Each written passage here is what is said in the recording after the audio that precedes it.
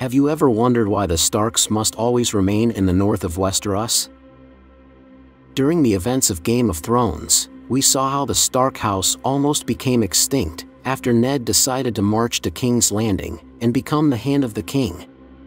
It was repeated several times during the series that there must always be a Stark in Winterfell.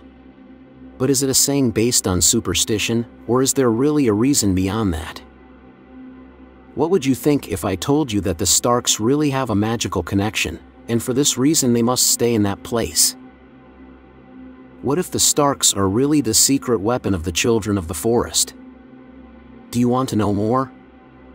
Then stay tuned to this video.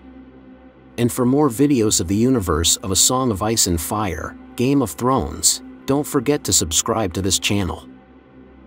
Welcome to the Three-Eyed Raven.